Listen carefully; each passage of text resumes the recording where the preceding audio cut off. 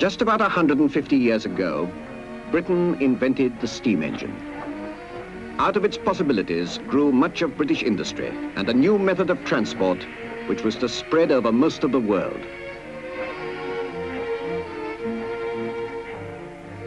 Men took easily to steam. It was a simple step from natural forms of energy to this great new source of power. To the people who lit the fires, kept the mechanism adjusted, wove the lubrication trims, raised steam in them and drove them, the engines seemed full of human trays. They could be coaxed or driven. They went better one day than another. If any part failed, they always seemed loyal enough to limp home somehow. Above all, they needed the simple skills men understood best to make them go.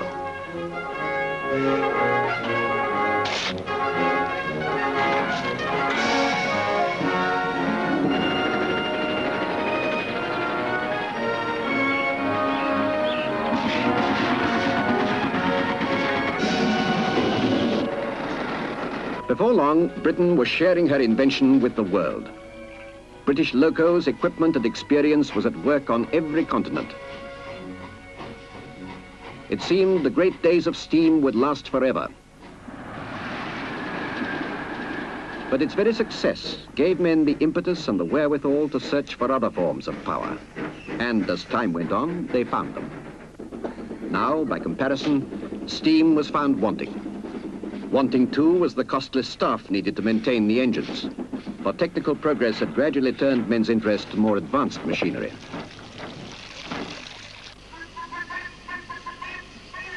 The kind of mind which foresaw the wonders of steam in the 1840s foresaw in the 1940s serious economic and technical problems for Britain unless the steam engine was replaced. A metamorphosis had to come about technically and in the minds of railwaymen. Before the locos could change, the men had to change. Steam men all, from chief engineer to past fireman, they had to start learning their life's work all over again.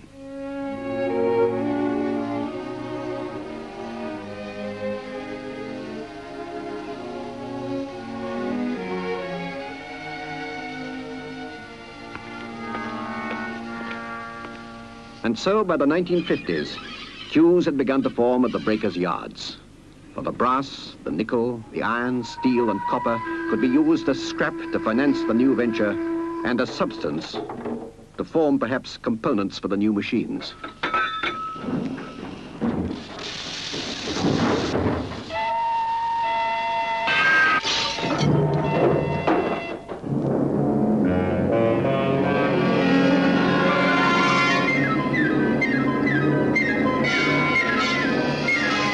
And so, into the melting pot went the metals and materials of the steam age.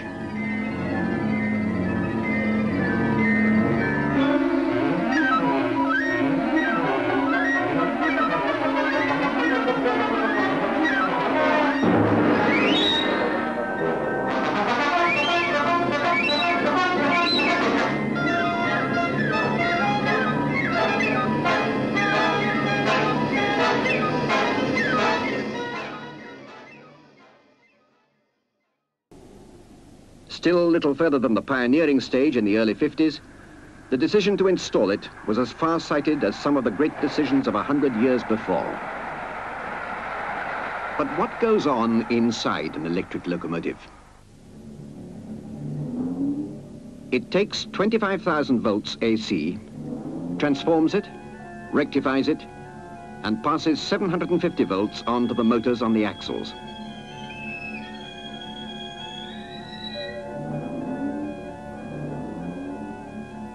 Like a toy with the top off, the engine looks a little unreal on the factory floor. Unreality increases inside the loco, for power is felt, yet is unseen.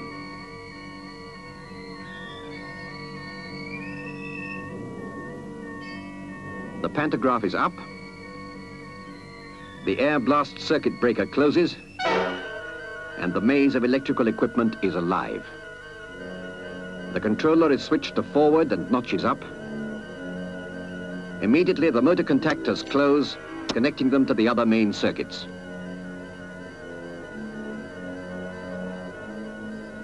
The current is now passing through the transformer, through the control equipment to the rectifiers,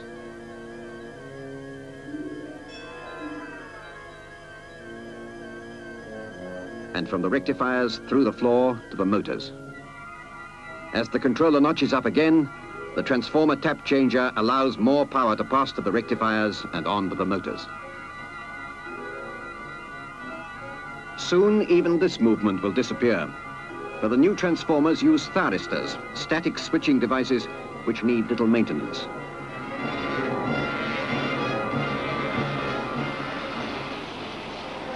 The demands of travelers and industry on the railway result in such a tangle of tracks and such a catalogue of traffics that flexibility is essential. One type of traction could never be suitable everywhere.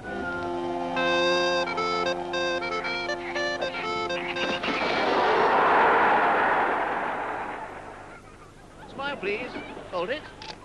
What better machine for all the non-electric jobs than the diesel, with its three ways of transferring power to the track: mechanical, hydraulic, and electric transmission. But what is a diesel-electric locomotive? It has a diesel engine giving anything from 800 to 4,000 horsepower. This drives a generator which produces current for the electric motors fitted to the bogies and geared to the axles.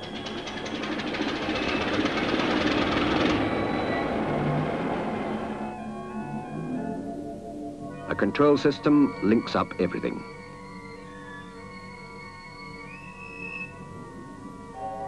The body is little more than a box girder, which uses aircraft design principles to strike a fine balance between strength and lightness.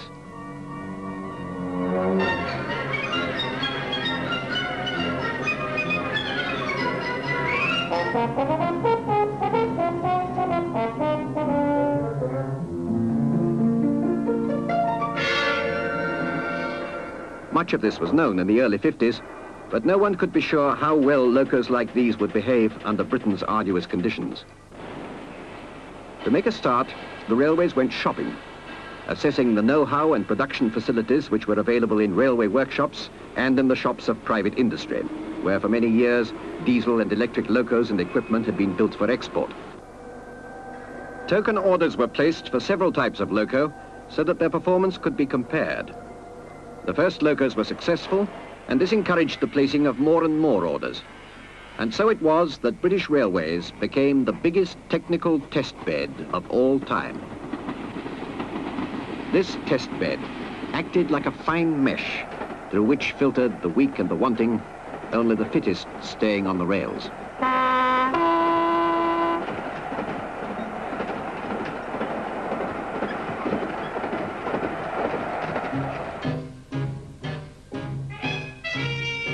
Paraded like crack troops, their outward appearance pleases the eye, but as with soldiers, their real virtues lie hidden within.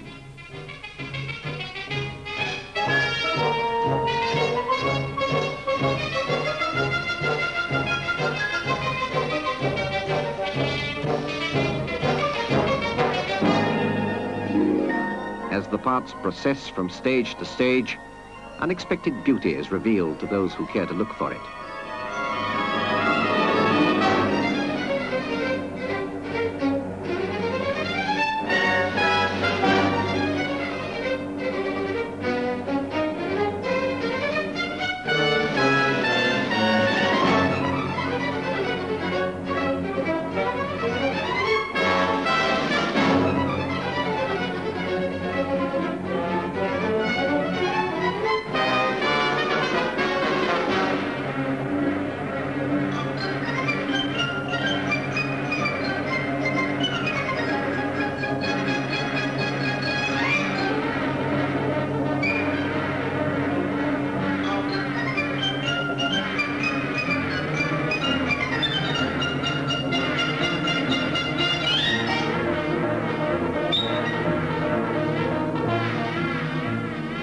So fine are the surfaces that it is the oil rather than the metal which titillates the sense of touch.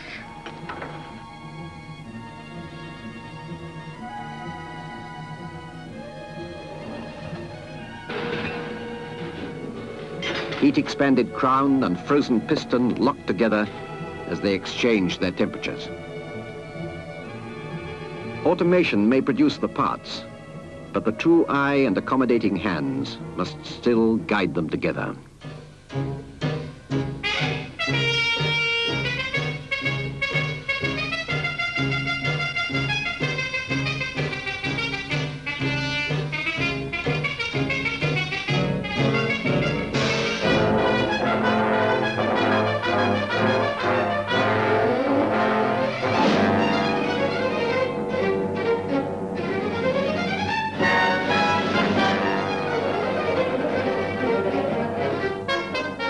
And so another engine is completed, wrought as much from operating experience as from metal.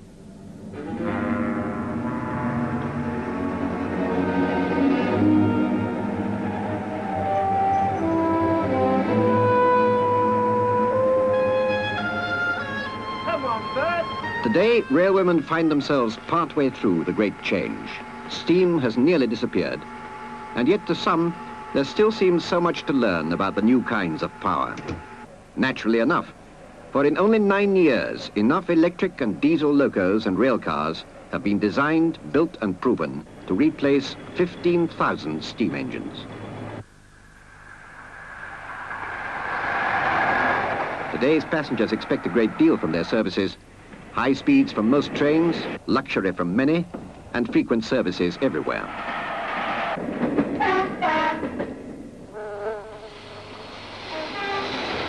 Every morning, well over 250,000 people arrive within 1 hour at London stations. At this terminus, a train is turned round every 50 seconds.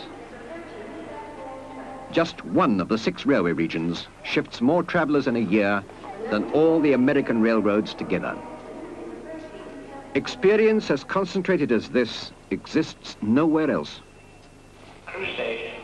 Crewe, a railway crossroad on the edge of the industrial Midlands, is one of Europe's biggest junctions.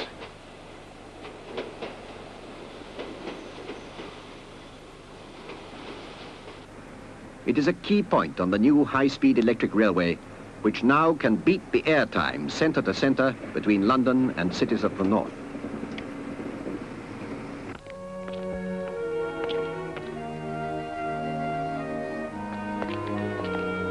The diesel-hauled Flying Scotsman is Britain's most famous express. Yet it is only one of several hundred similar trains which run every day. Back in London, ex-steam man Bill Hopkins signs on to drive the Scotsman 300 miles to Newcastle. Running on the famous East Coast route, one of the oldest in the world, the train has something of an obstacle race of big junctions, sharp curves and stiff gradients lying ahead of it. Averaging 80 miles an hour over the Pioneer Railway is a much more remarkable achievement than higher speeds on newly built railways laid straight and flat.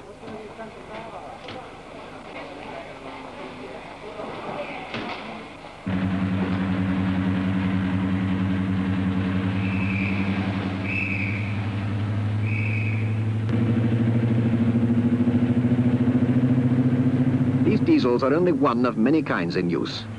For in an effort to find the best, almost everything has been tried. Many types of loco make standardization of maintenance difficult. Even so, much of the £30 million saved each year by getting rid of steam is saved in maintenance depots.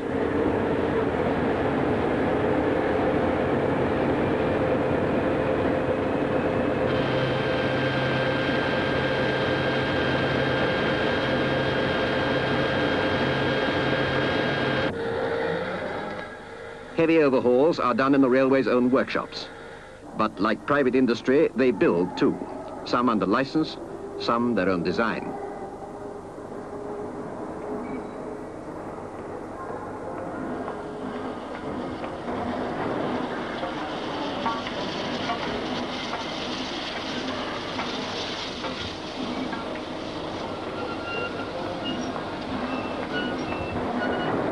In less than 2 hours, the Scotsman is 160 miles further north. Repeated braking and accelerating again to the 90s and 100s gives the loco a grueling time.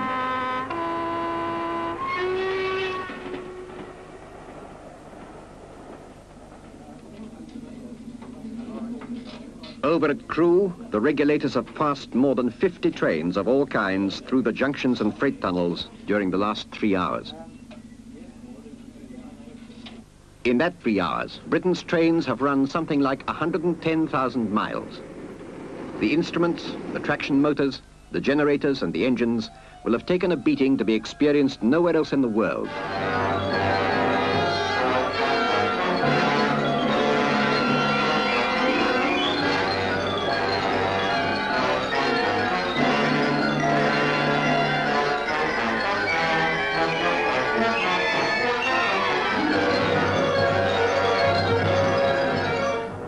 Loco life on these railways is harder than anywhere else, for sand, humidity and altitude are more easily dealt with than high speeds between frequent stops. In the signal box at Newcastle, the Scotsman comes up on the train describer and its path is set across the river and into the station.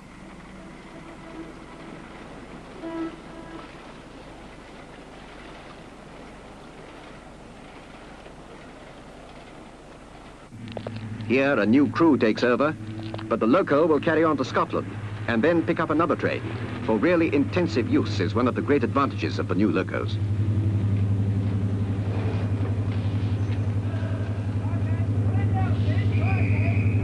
This relentless running of engines throws up phenomena which are studied continuously by the railway research labs.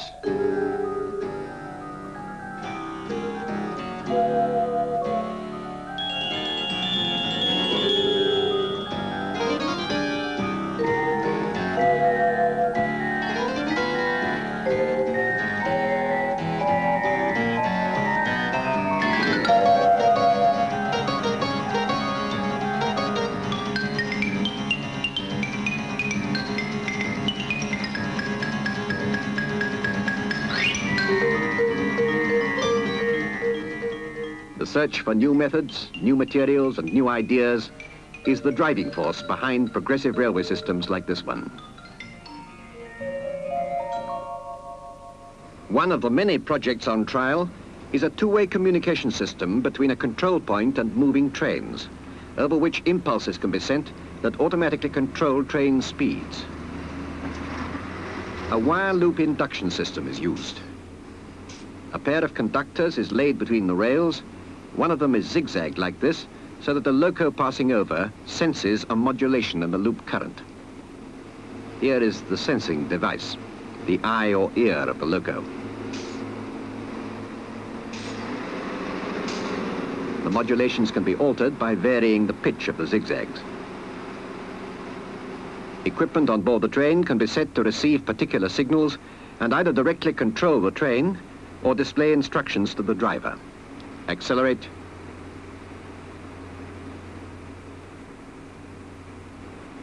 Brake.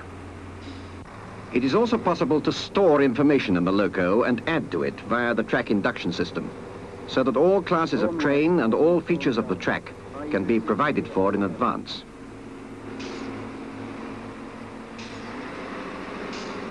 But that's in the future.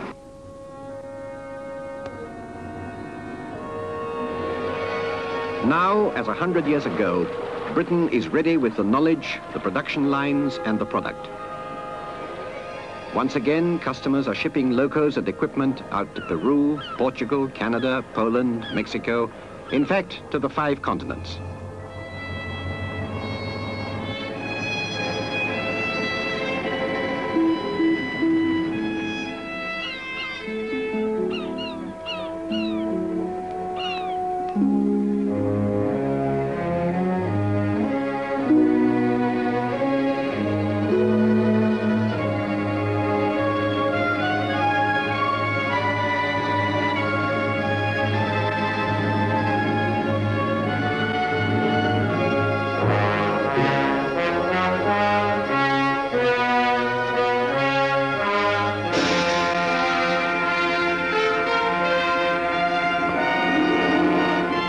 Once again, the world can benefit from a railway which is not only the oldest, but in many ways the newest, certainly the most experienced, with its trains running over 7 million miles a week, the equivalent of 2 round trips to the moon every day.